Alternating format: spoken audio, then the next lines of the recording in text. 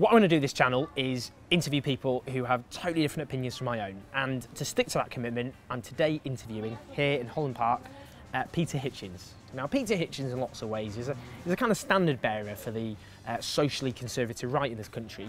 He writes for the Mail on Sunday. Do we have any common ground? I suspect he will surprise you with some of his beliefs and ideas. I'm very optimistic. Kind of hope drives what I believe in. This sense, poor thing. Well, this is what I want to talk to you about, you see, because I think, despite what a miserable life you must be. Well, we'll see. You know, I'll have a life of disappointment, I'm sure. But a lot of the stuff you write about, you've got the passion for your beliefs, but you seem completely defeatist. You don't think. I relax. I realise in the evening of my days, which I've now pretty much reached, I realise that I have. I realise that most of these struggles are futile. That they aren't, even where they succeed. And I hope to some extent that your utopia doesn't come about, because you will hate it when it arrives. Not a utopia. Okay, well, a mild utopia. It's a semi-utopia. Whatever it is, I hope that your ideals aren't fulfilled, because you will be the person most disappointed in them. In what way? What do you mean? Well, because it will not work out the way you thought it would. It's absolutely true that it's better to travel, hopefully, than to arrive. Jeremy Corbyn is obviously standing to leave the Labour Party. He's unexpectedly gone from, I don't know, 200 to 1 to being the front runner. This is very funny, isn't it? What's happened? It's an awful lot of people sick of being told what to do, and I also think it's because of the observable fact that the Blairite project, originated in the kitchens and pantries of Euro-communism, has now been taken over by the Conservative Party, and therefore has no need of the Labour Party to continue it. The Labour Party has been freed of its need to be Blairite anymore. So it's left a vacuum. So it's in some ways it's a sort of spasm of, all right then, we're free at last. We can do this, as all the Blairite media and the David Miliband's and the Peter Mandelsons come crowding in to say, don't do this.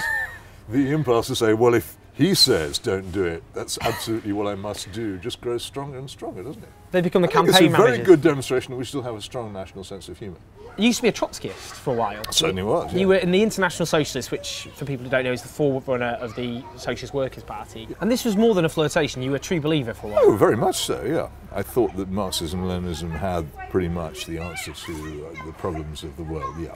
How do you look back at that now, given where you stand? Well, it was a reasonable mistake to have made. Unlike people who've been vaccinated against a disease, I've actually had the disease, and therefore I'm totally immune from it in a way that a mere vaccination couldn't possibly provide. People, again, you call yourself a moral and social conservative, and unapologetically so, but you're not a Tory. In fact, you're very hostile to the modern Tories. Yeah. Why?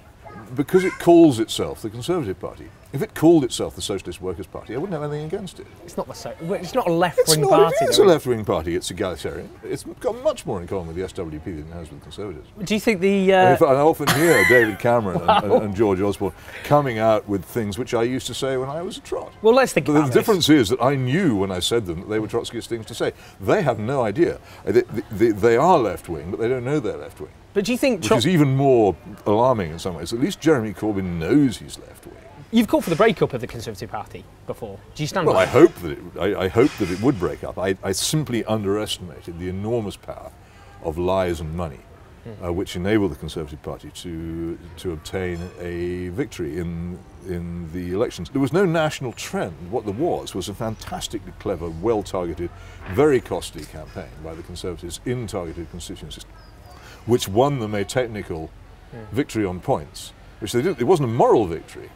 Nobody really won that election morally, but it was quite sufficient for them to form a majority government, and it was more effective than they thought it would be. How would you sum up David Cameron and what he stands for? I don't think he stands for anything. I think he stands for obtaining office for the sons of gentlemen. He's jolly good at it. He's quite likeable. I can't feel any passion against him. It's impossible. I feel passion against a blancmange.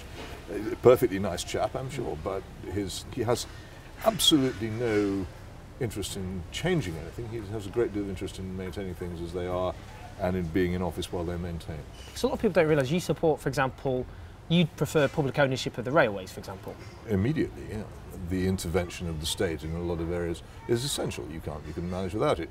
Even the most, there are wild conservative, well, liberal free marketeers who say that you don't need a navy, it could be done by sort of privateers. But it's obviously ridiculous. Every state has to intervene in something. And once you've decided you must intervene by creating a navy, then you've pretty much sold the principle, haven't you? The state's obviously useful sometimes. You used to be a non-believer. Yes. Now you're a Christian. Your religious convictions, do you see that as very much the underlying kind of basis of your political position? I think it has to be the basis of any position. I'm troubled by anybody who doesn't have a religious opinion of any kind. A set of opinions without a religious underpinning would be like a house without foundation. With your brother, obviously, you two are both huge figures in your own right. And growing up, what was your relationship? Oh, adversarial. We were not close enough to be, we weren't twins or anything like that, to be the good friends that siblings sometimes can be. We weren't far enough apart to be wholly independent of each other, so we were fighting for the same territory a lot of the time. Did anyone bully anyone, or it wasn't like that? I don't know whether the word bullying these days has so many applications. He was bigger than I was, but I like to think I could hit quite hard. Sure you did. But he was very good at pretending that I hadn't hurt him. I mean, after he died, how did you fit, in terms of his followers, I suppose, do you make a distinction between those, the way he's been portrayed and the brother you actually... Oh, the fanboys are impossible. They have absolutely no idea what kind of person he was. I only realised it when I went and did that dreadful debate with him at Grand Rapids, Michigan. They didn't hate me because of anything personal. They hated me because they'd come to see Christopher, and they couldn't work out what I was doing there. It was like going to see the big movie and finding you had to sit through a B picture for half an hour first. As it dawned on me what was actually going on, that Christopher had become a rock star, I could see why my presence was completely superfluous. It must have felt surreal to you to be in a situation like that. You're with your brother and you're there surrounded by his fan base who are very hostile to you. Well, they became more hostile to me the more they knew who I was and what I thought, the more hostile they became. To begin with, it was just, what is this guy doing here? As the evening went on, it was, what is this guy doing here, and we hate him. I mean, it comes across sometimes, you see yourself as you're surrounded in this kind of socially liberal myths, this and you're this kind of lone voice trying to speak out against... I don't know about alone, but there aren't that many of us. With the Conservative government, they've introduced a tax break for married couples. That's the sort of moral and social... It's a token. What actually needs to be done for marriage is to re-privilege it in far greater ways. The real blow struck at marriage was struck in all major Western societies in the 1960s by the introduction of what was, in effect, no-fault divorce. There is absolutely no suggestion, there has been none since the 1960s in any major political party, that the introduction of that form of divorce was a mistake. Do you think the fact a woman and a woman or a man and a man can marry has any impact on your marriage? No, I think it's a side effect of it. I think that it's a consequence of the collapse of heterosexual marriage, and I regret now getting involved in the argument about same-sex marriage because it was a Stalingrad, a diversion. Why is one worrying about a few thousand people who want to have same-sex marriages while not being concerned at all about the collapse of heterosexual marriage, which involves millions of people and millions of children? I mean, it used to be more acceptable to be publicly prejudiced about gay people, about women, about people who aren't white. Isn't it a good thing that it's now less acceptable? Yeah, unequivocally a good thing, yeah.